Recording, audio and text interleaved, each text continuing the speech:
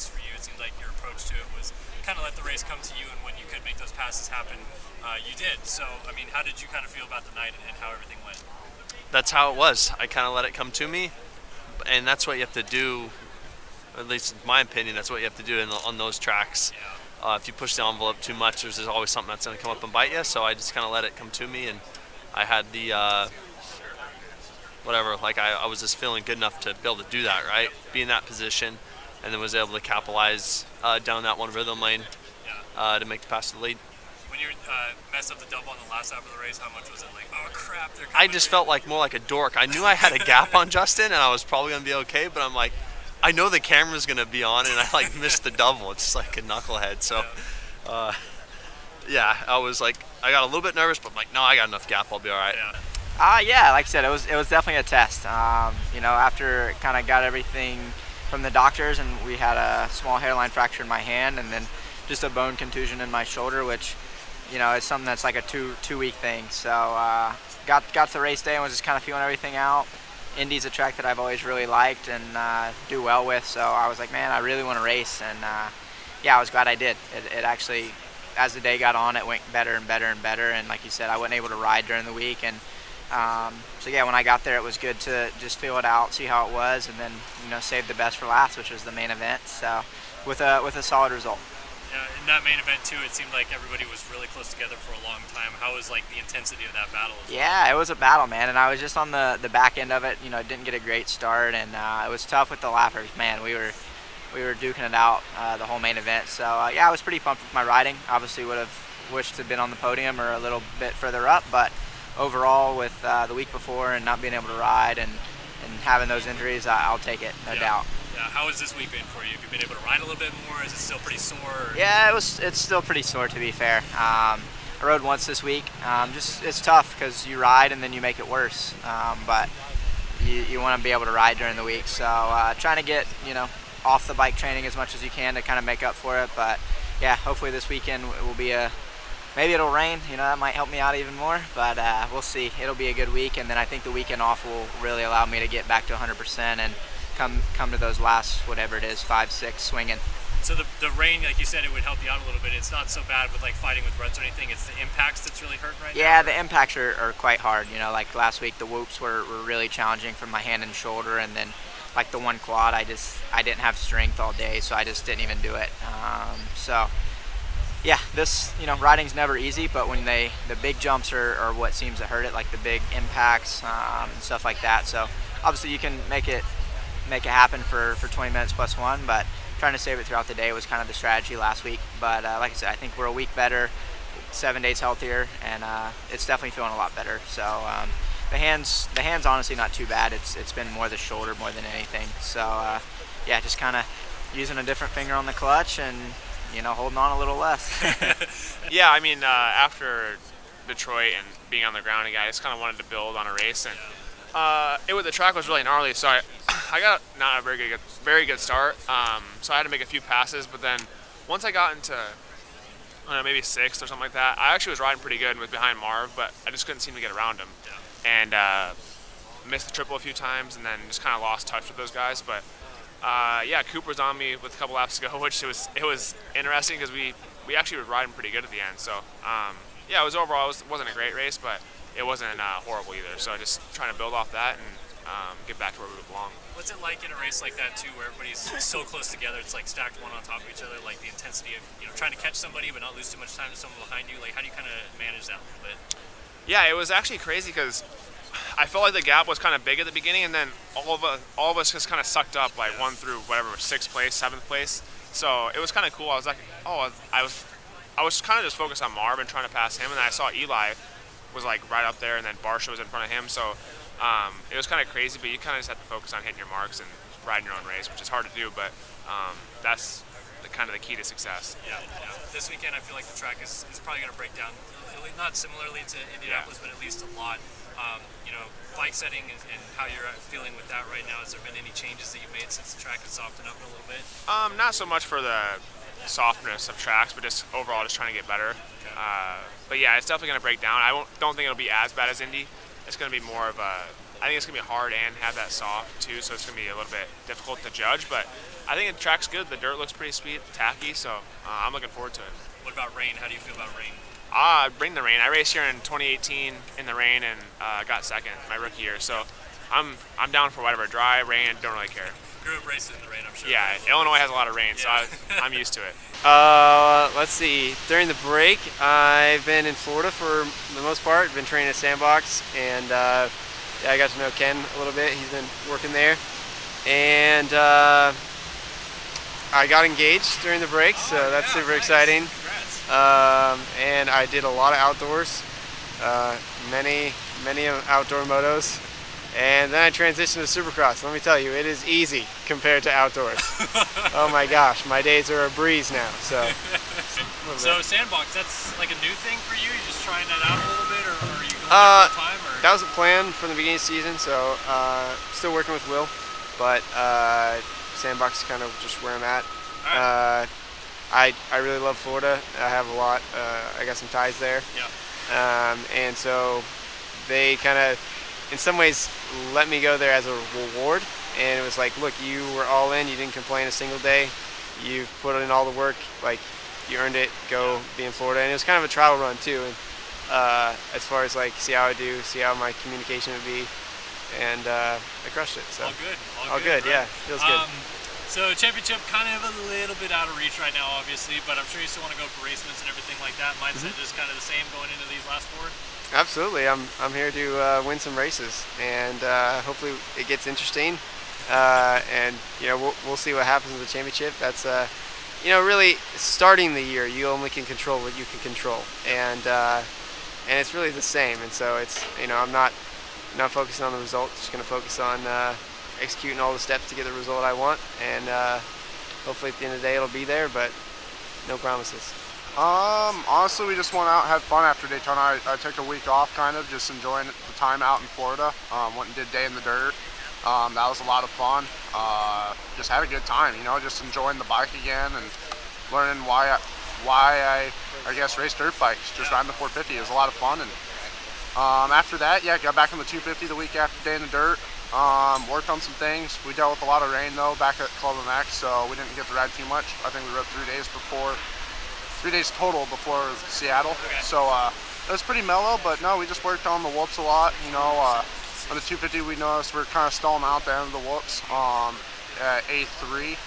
Once it got pretty technical, just a little suspension issue. So we did a lot of testing with that this Monday and made a lot of progress with it. So yeah, feeling pretty solid and yeah, ready to go. Nice. Was there any outdoor testing also, or was it just strictly Supercross this whole break?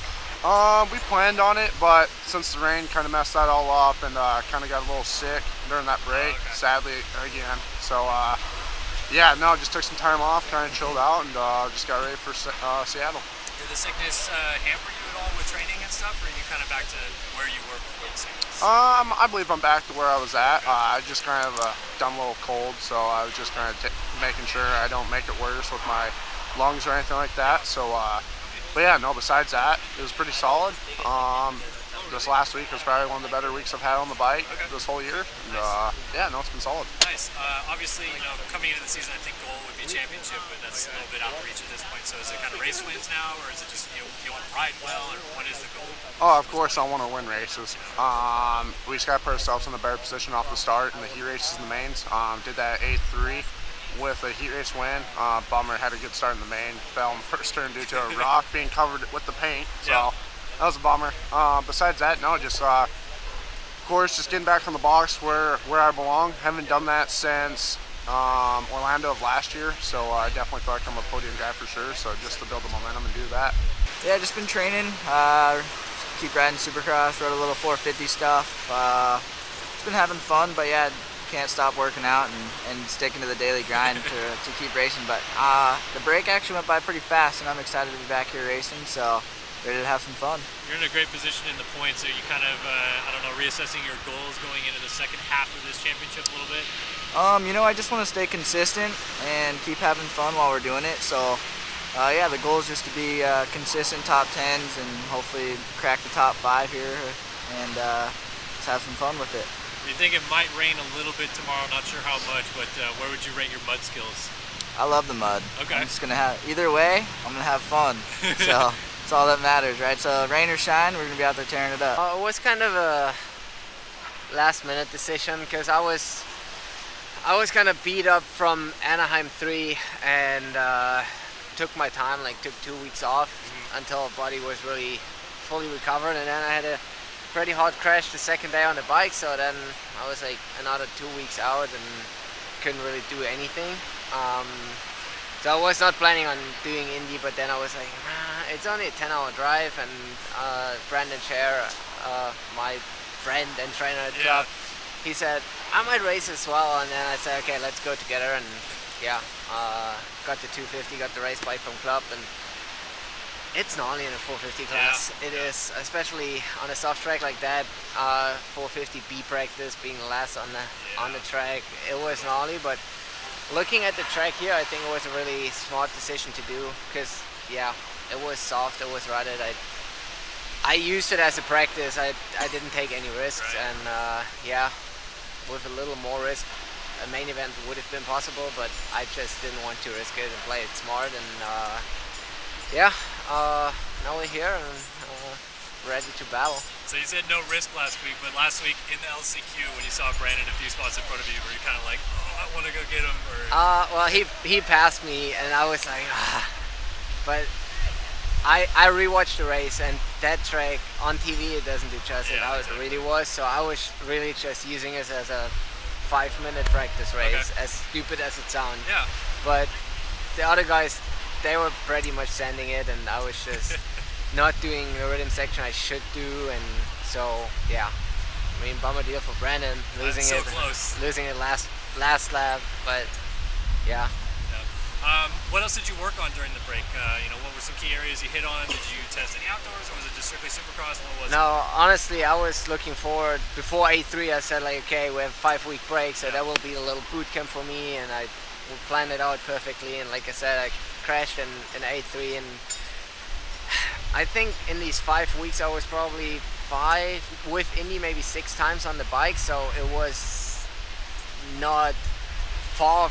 It was far from where I was planning to do. So I couldn't really do much cardio because yeah, first A3 was a beat up leg, and then with my crash, I had a crash in the whoops and checked up my pelvis and my back, and I couldn't really do much. So just trying to make the best out of it, and yeah, no outdoors for me so far because I'm only on an Essex only contract. So yeah, as it is for now, Salt Lake is my last race for a while, and then we'll see. All right.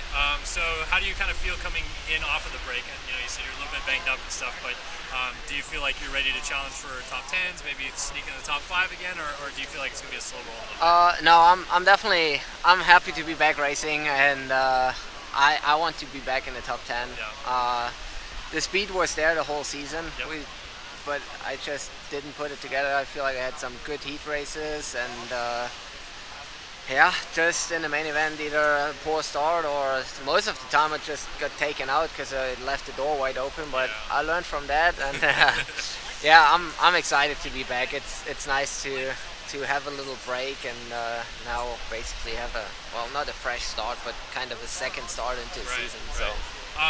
I feel like we stereotype Europeans as good in the mud, and it might rain this weekend, but you're kind of a little different because like German Supercross, it's a lot of indoor stuff. You don't have a lot of outdoor stuff. So how do you feel like your mud skills are? If it rained, are you kind of like yes, or are you like I don't know? I was watching the weather all week because we don't have any mud Supercross races because it's all indoor, but we do have. Or I had a lot of outdoor mud races, so I'm kind of familiar, and I would say compared to the guys who live in California, I would see myself a little bit in an advantage in the mud, so we will see, but every weather app says something different, so who knows. I'll just take it as it is, and yeah, have fun. Yeah, it was good.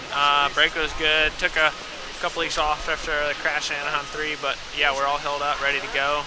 Feel good on the bike. Got a little more preparation than I did in the beginning. coming into the season, so I feel really good right now. I feel like I've stepped it up a little bit, so yeah, I think we're going to be ready for this, and then the track hopefully gets rutted up nice, and yeah, hopefully we got a good weekend. The season started off maybe a little bit slow for you, and you were starting to build. Did that crash set you back a little bit, or you feel like you're still kind of finding those building blocks? I mean, every crash obviously sets you back a little bit. Weeks off the bike obviously set you back, but I felt like it was a good little break for me, and then just sort of reset, regroup, and then come out swinging. I feel like I've worked on the areas I've not been as good at this year. Starts are better now for sure. Just everything feels a little bit more like we're ready to go racing now than when we originally went racing. So I feel like this weekend is going to be a good weekend, and yeah, we'll put it on the podium. How much was Supercross testing versus outdoor testing? Did you mix it up a little bit, or was it a lot more Supercross focused? No, it was definitely both. I rode quite a bit of outdoors just because, yeah, we're trying to go out there and contend for a championship. That's the goal. So just this is kind of not went the way we expected it to, so I'm not really in the championship hunt anymore. We will still want to come out here and win races and be on the podium, but the main focus will be outdoors to go out there and win championships. So yeah, we definitely did some outdoor stuff, get the bike dialed in just a little bit. So we got a base setting coming back, and I feel like we've got a pretty good setup coming back. The bike's really good. We even got it faster than last year, so I think it's going to be a good season outdoors. And yeah, Supercross, we're going to finish out strong here the last 4 rounds. And lastly, you said you're looking forward to maybe some rutted conditions here this weekend. It might rain a little bit too. How do you kind of foresee that playing out to your strengths and weaknesses? Yeah, definitely the mud. Not really mudder, but wet conditions I won. So yeah, I think the rain, obviously, the ruttier tracks, the East Coast dirt, and this is pretty soft dirt here, so that plays more to my strengths. The hard pack I'm not as good on, but we're getting better. So it's yeah, we're just learning every weekend and just trying to get better.